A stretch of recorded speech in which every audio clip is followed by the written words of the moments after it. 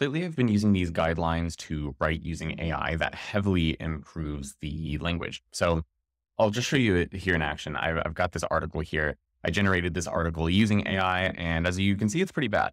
It uses a lot of weird, kind of overly complex language that just feels vague and unhelpful.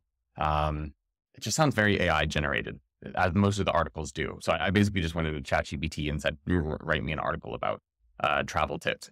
And this is what it gave me. So let's see if we can improve it. I'm going to highlight the whole text here.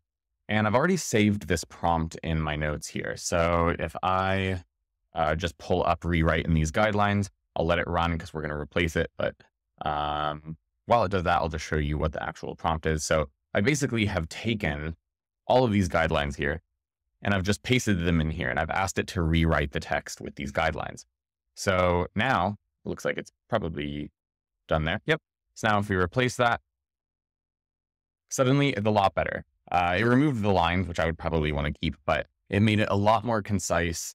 It removed a lot of the AI language. It's much more of just kind of like a digestible outline here that I would actually want to read versus something that's just overly prosaic and complex. So what are these guidelines here?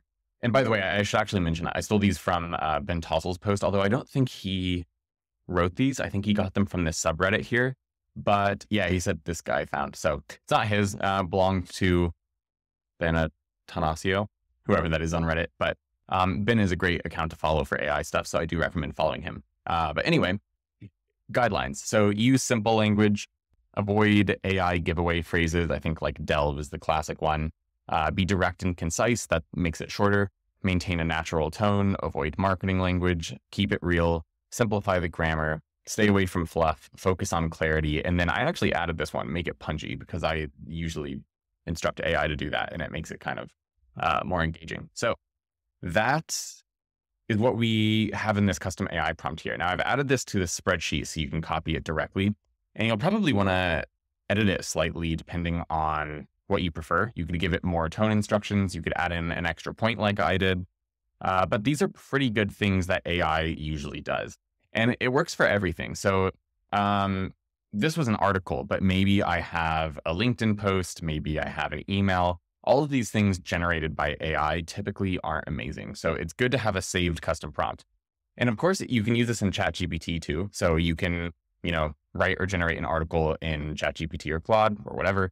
And then you can have it rewrite it using these guidelines. I just think it's easier to do it right within your notes because I can save the actual prompt there. So I'll include a link to this spreadsheet so that you can copy it directly and then just go play around with it, make some tweaks until you feel like the guidelines here are in a way that you would want your writing to be. So what I mean by that is this article here, you might be looking at that and being like, whoa, that's way too stripped down. It doesn't even look like an article anymore. It's an outline.